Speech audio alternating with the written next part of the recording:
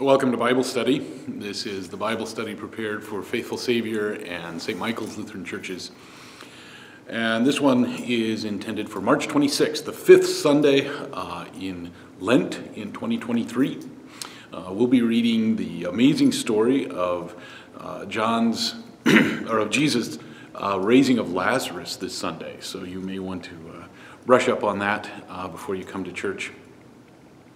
But for this Bible study, we're going to be in John chapter 15, several chapters after that. But we want to keep in mind that raising of Lazarus story a little bit. In fact, we really, for this chapter, want to keep in mind several of the major themes that have been running through the Gospel according to John.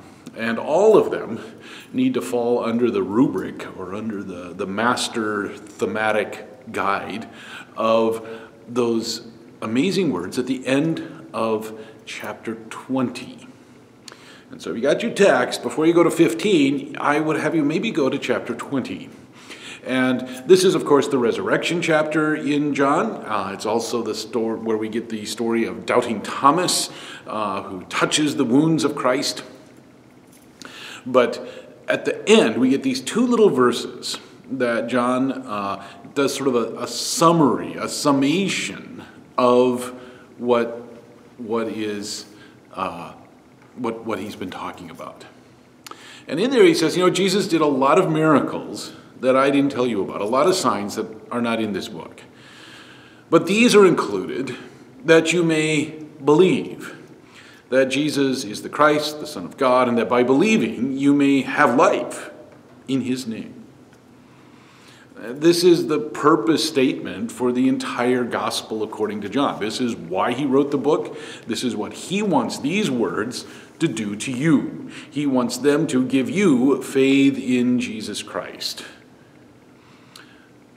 We need to remember, as I have said before, that our English language betrays us a little bit here. We don't have actually a verbal form of faith.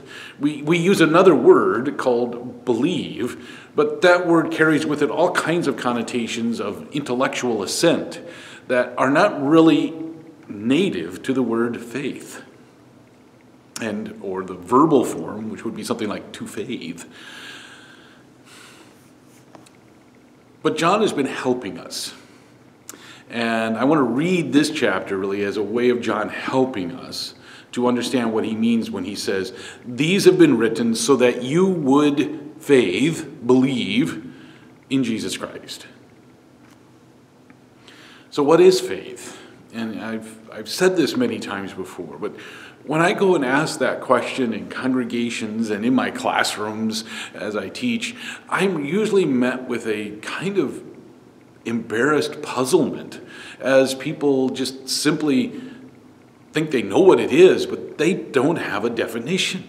They can't tell me what it is. They can't really articulate it. John has been giving us a vocabulary all along to talk about what faith is. And be aware, he is really disabusing you of the notion that it is this intellectual assent that you and I normally associate with belief. It is much deeper than that. It is much more important to the person than that. I mean, I can intellectually assent to all kinds of things without ever having seen them, and we call that, I believe that. No, this is much bigger and deeper than that. Just consider the many metaphors that Jesus has used. I am the good shepherd. I am the bread of life. I am the water of life. I am the light. So faith is living in that light. Is letting Jesus interpret and give you understanding of the world around you.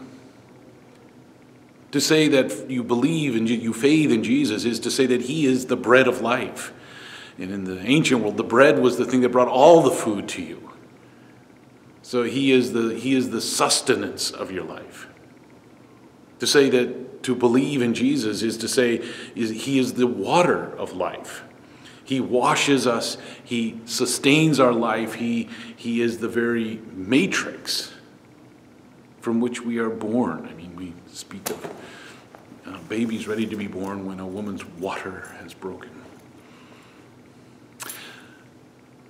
Jesus has said that he is the shepherd who guides and protects and watches over us.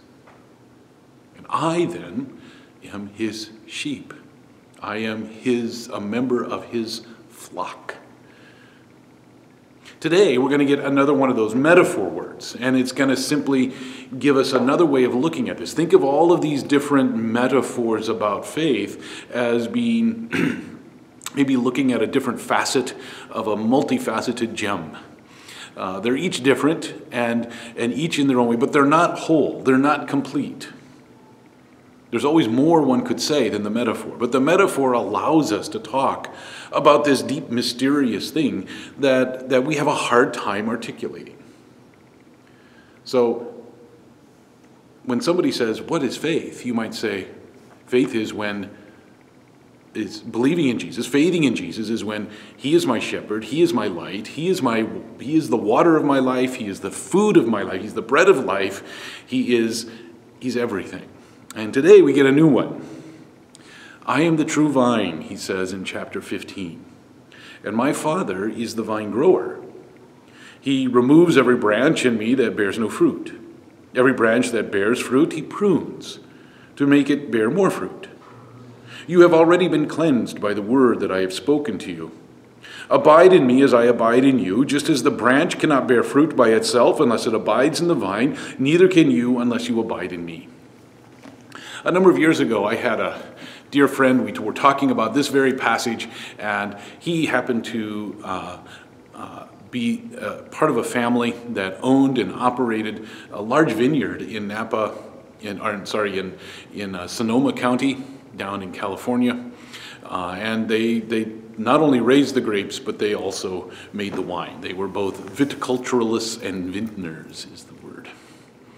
And he explained this passage to me in he gave me some really interesting insights to this. The word they still use after they have pruned the vines. If you go driving down in the Willamette Valley and you see all those vineyards, and you'll see them this time of year, they've just been shaved. The word they still use for that is they're clean.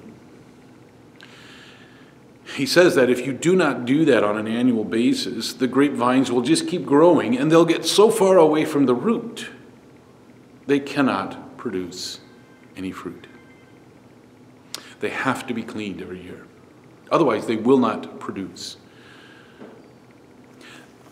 Jesus is using accurate and technical language to describe this relationship that you and I have. He likens it to a vine and a vine dresser. We are the branches of that vine. Jesus is the vine root.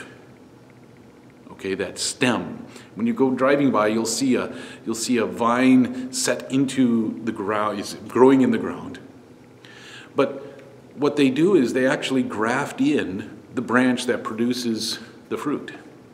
It's very interesting. If you have an entire vineyard that is producing Merlot grapes, and all of a sudden the market changes and Merlot is no longer the moneymaker that it once was, you cut all those off, you regraft in Pinot Noir, and in a year or two, that's all growing Pinot Noir instead.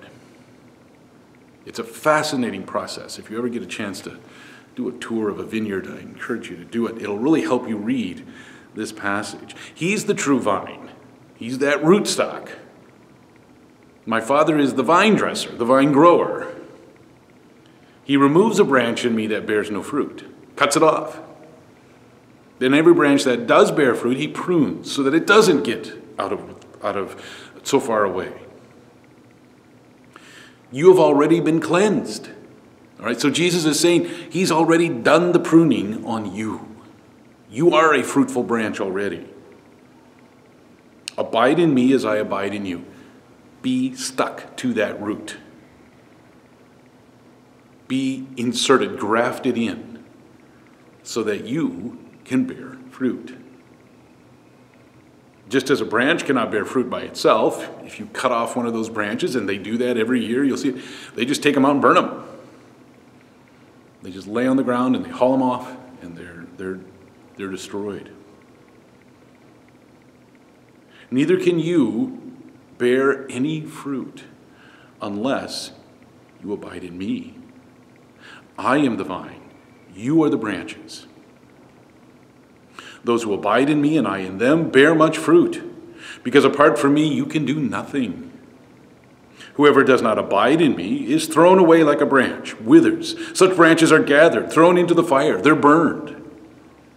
If you abide in me and my words abide in you, ask for whatever you wish, it will be done for you.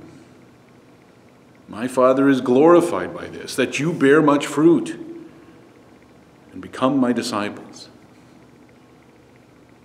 Now, we have this interesting question. This shows up in a number of places. Ask God anything and he'll do it for you. But those are always questions or requests made in faith. All right? It's that old sinner in me that says, well, that means I can ask for the sports car and get it, right? That isn't quite what Jesus means here. My Father's glorified that you become my disciples. As the Father has loved me, so I love you. Abide in my love. Simply be the people whom I love. If you keep my commands, or remember we had this last time, since you keep my commandments, you will abide in my love, just as I have kept my Father's commandments and abide in his love. I have said these things to you so that my joy may be in you, and that your joy may be complete or fulfilled. Well, then he goes on to tell us, well, what's the command? This is my commandment. Love one another, as I have loved you. How has Jesus loved us? No one has greater love than this. That is to lay down one's life for one's friends. You are my friends if you do what I command. I do not call you servants any longer, because the servant does not know what the master is doing. But I have called you friends, because I have made known to you everything that I have heard from my Father. You did not choose me, but I chose you. And I appointed you to go and bear fruit, fruit that will last, so that the Father will give you whatever you ask him in my name. I am giving you these commands so that you may love one another. And there it is. Now, God gets to define what love is. Not necessarily the same thing you see on the signs in people's yards in my neighborhood. And not the same thing that our culture has defined love as today. But notice, it is not keep all the commandments. It is not, be perfect in some, moral, ethical way.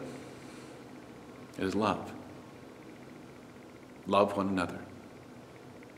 Therein, and for John, that's a very physical, real thing. It's a thing that finds expression in deed, in the words we speak to one another, in the actions we take with one another, in very real things. Love one another. He also says something else there that's very interesting, is he calls us friends. I've spoken about this before, but this is actually a very important word. We live in a time and place where, Facebook has friends, and so you have people that you have clicked a box and said, I'm going to somehow be digitally connected to them. That is not at all what Jesus has in mind. The ancient Roman world valued friendship in a different way. Usually a person would only have maybe 2 or 3, at most 5 friends. They would be the people that always had your back. Everybody outside that tiny little circle was perhaps an ally. They might even be a persistent client of yours, but they were never really given that title friend, amicus in Latin. You could always count on a friend. That other person, if it got to be advantageous, might turn their back on you, might ally with somebody else, might betray you. And you would think that was normal. They would do that for their own sake. And you understood that about that relationship. Every aspect of that relationship was effectively commodified. This is one of the things that makes the early Christian community very different in Roman society. It's not so much what they believe as it is the way they treat each other.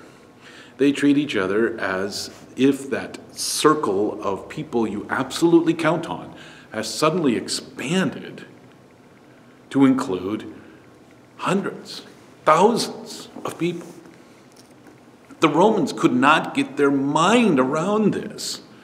This is, in fact, why Roman persecutions oftentimes broke out against the Christians, because they were acting so strange. And in fact, the Romans mapped onto that this idea that, well, maybe they're not actually friends, maybe they are allies in a plot to overthrow the government.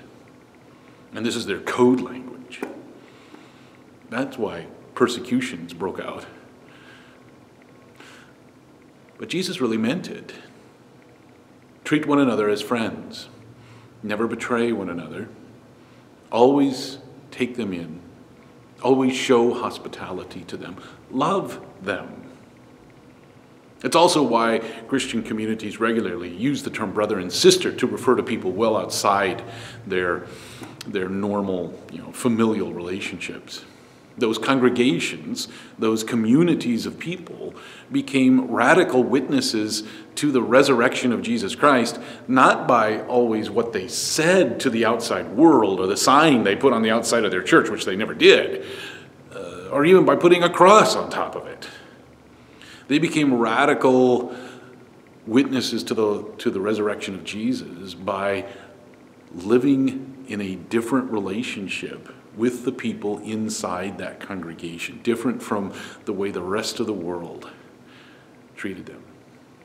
I believe we're coming to a time and a place when those distinctions may be made again. I mean, when I grew up, when many of us were born and raised in this country, the distinction between being an American and a Christian was pretty slight. It was there, but it wasn't that big. But it's becoming increasingly divergent, that the values and the imperatives that drive our Christian lives, the sustenance we derive from the true vine that bears this particular fruit, this Pinot Noir of Christianity, is different than that which is out in the world.